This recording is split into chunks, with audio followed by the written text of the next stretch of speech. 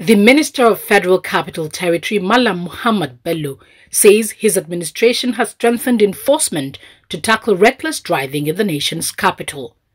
Bello said this when he received management of the news agency of Nigeria, NAN, led by its managing director, Mr. Bukikbonli, on a courtesy visit.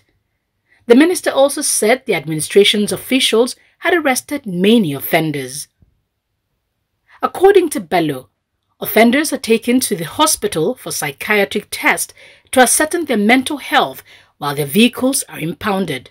Most of the taxis that are colored in green and white in the city are registered.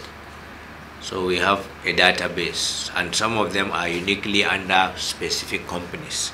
Some companies have fleets of 300, 400, 150, 200. So we are able to catch on them. What we do now is some areas where it is notorious and it's very difficult for you to have enforcement officers all the time. What we do is we create some barriers. Some of these violators, we have a standing policy.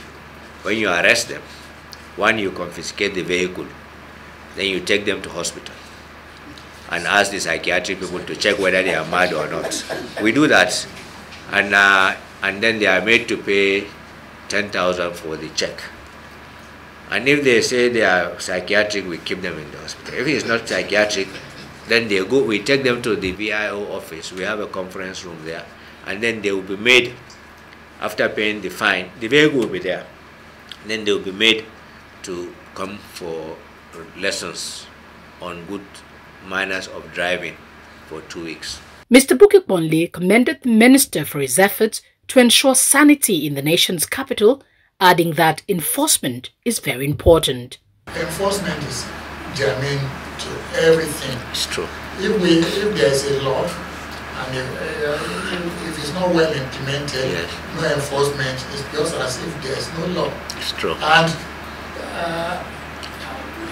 people want to break the law. It's true. But when there is enforcement and when there is punishment, you remember that if you break, the punishment is awaiting you. It's true. So people will think twice, yes, before they break law.